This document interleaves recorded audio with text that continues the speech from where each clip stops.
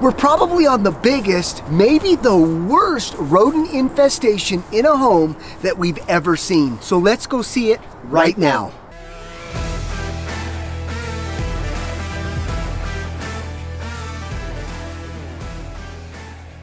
Most of the activity that we're seeing in here in the kitchen. Okay. You could see the vents are starting to get filled with stuff. Ooh. Is that rodent hair? Yeah. Yeah, look at that rodent hair there. We also have droppings anywhere underneath there. Okay. And even under here, we look inside here. They ate the plastic on the back of this. Oh, they're chewing on the back of the dishwasher. Wow.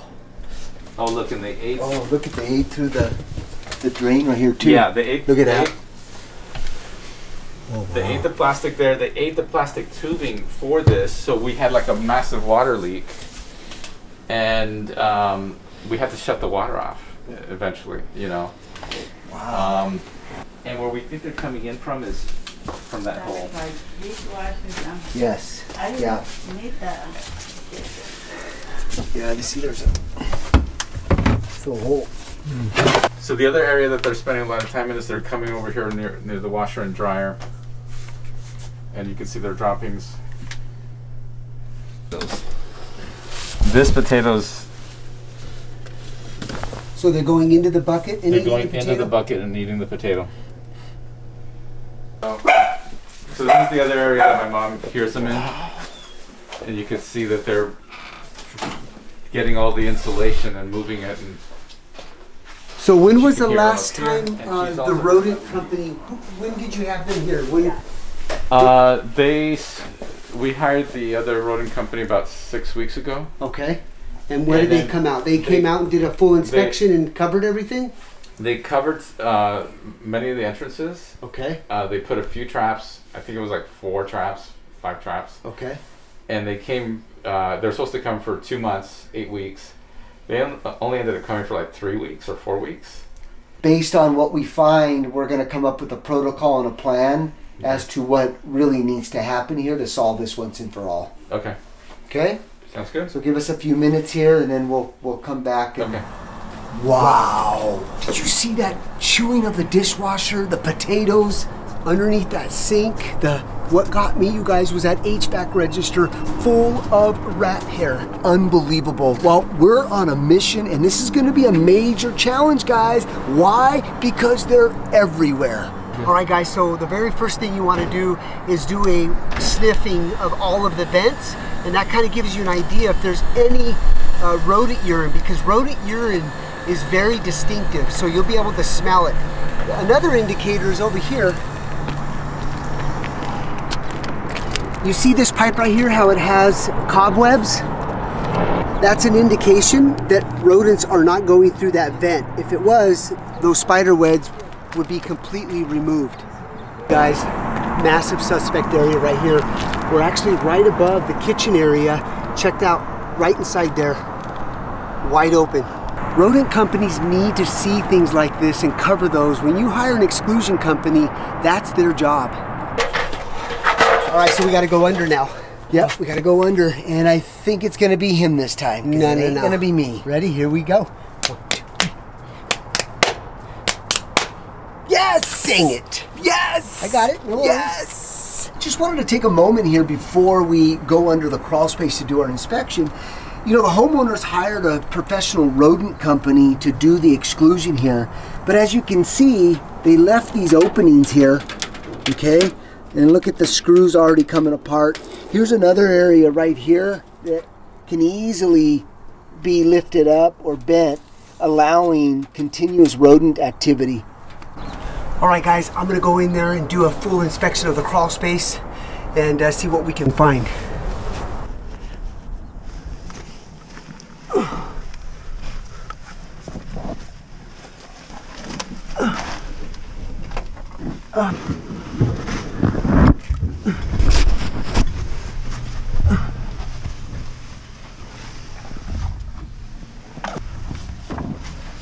Oh, they're chewing the insulation. See that right there? Yes, sir.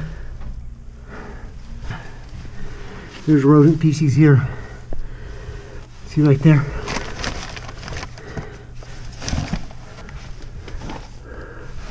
All right, we're underneath the kitchen right now.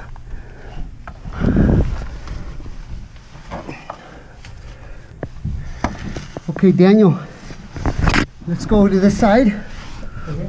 And let's look and see if they're tunneling underneath the foundation.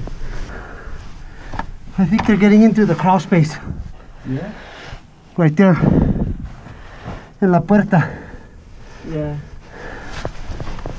What's up?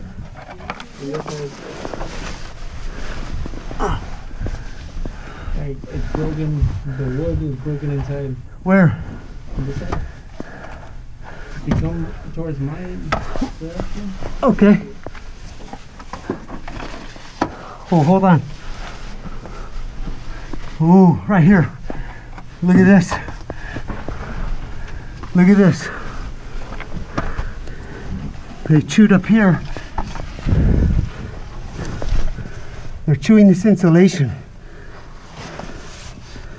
And then on this other side. Yeah, there's a hole right there. See that? Yeah, I see that too. But this one's a little bit bigger. Oh, yeah.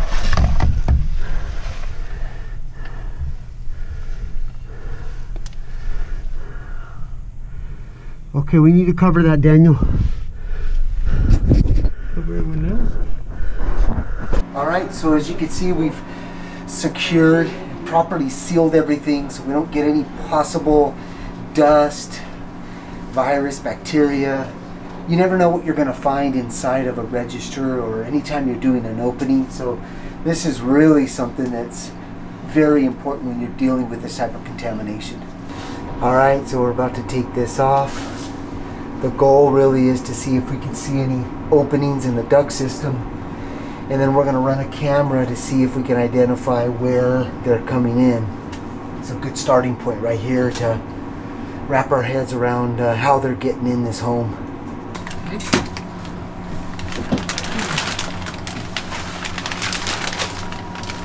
See what they're doing here?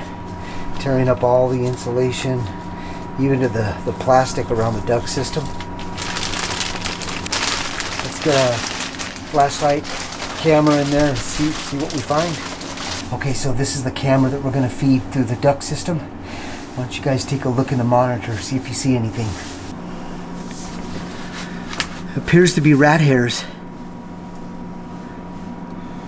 Yeah, right there at the bottom. Yep. They're chewing it up for sure. I think we should get up into the attic and see the light inside the HVAC duct system. All right, there's the attic space. So now we're going to go up there and walk all the way towards the kitchen and see what we can find.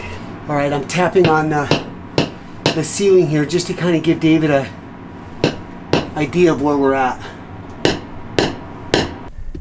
Anything, Dave? Nothing yet. Got a hole right there in the duct system. Right there. And you could see right here, folks. You can see the chew marks right here. Let's see.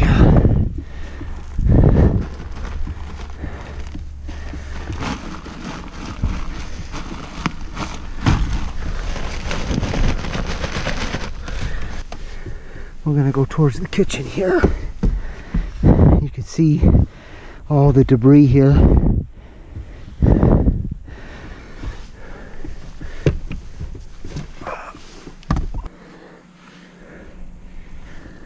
So much insulation under here that it's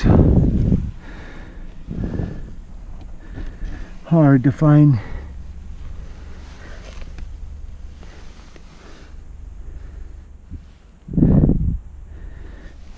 What do we have here? What do we have?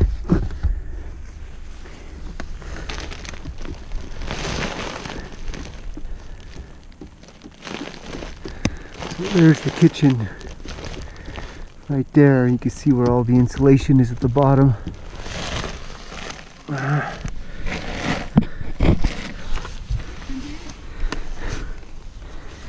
Nothing, bro.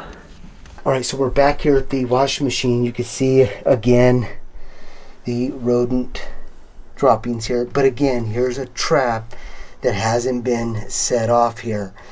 So what we've done to do something a little bit different and aggressive and try to outsmart the rats is this. All right, so you can see we're hiding our traps, because what's happening, what we're finding is that the rats are very intimidated by all of this metallic material here. So what we've done is we've concealed it, put in a hole, and then we set up our bait. So that way we're bringing them inside of these bait stations here versus just setting up a trap. Something to consider when you're dealing with aggressive rat infestation. So this is some of our exclusion products. What's great about this is that this goes into small holes, and once it gets inside the holes, it expands and the rodents aren't able to penetrate through this. We're going to insert it behind the tub, kitchen area, and in the crawl space area as well. All right, guys, so you can see underneath the kitchen sinks, it has been completely, all the holes have been completely excluded. All right, guys, we've done all of the assessment evaluation. What we've discovered is 3 major entry points, and we're going to show you each of those right now. All right, guys, entry point number 1. This is underneath the tub. This is why she was hearing the activity inside this wall right here. Entry point number 2, right here at the corner. This was open. We're right above the kitchen. This is the 3rd entry point where they were coming in. Also, this led them right into that HVAC system. All right, cool. Well, we're just as excited as you, as like now, like we've sealed everything off. We walk away and we're still thinking about this job. So don't think that we're like, all right, we're done. And we're part of the journey with you. We're so passionate about solving people's issues. Yeah. We're here with you to the nth degree, man. But it's a process of elimination. So we've done a lot of great work. Your sewer system is in perfect condition. Yeah, there's no entry point to that. We did our smoke test. Oh, that's good. So that's a good sign. So I think we're going to be in good shape. Okay. Awesome. Yeah. That's really good news to hear. I appreciate you guys coming out. Yeah, I wish I could shake your hand. I know. All right, guys. Well, as you heard the discussion with David, it's a waiting game, and we're sure hope. I think I'm pretty confident with everything that we found today. We've excluded everything. I think we're going to be in good shape. Yeah, I think so too. It's just, again, we're going to monitor now the next 3, sometimes it takes 4 weeks to stop the activity. Yep. So right now, just a waiting game. Hey, if you like this video, please leave your comments, love that feedback, and hit that subscribe button. And we'll see you on the next one.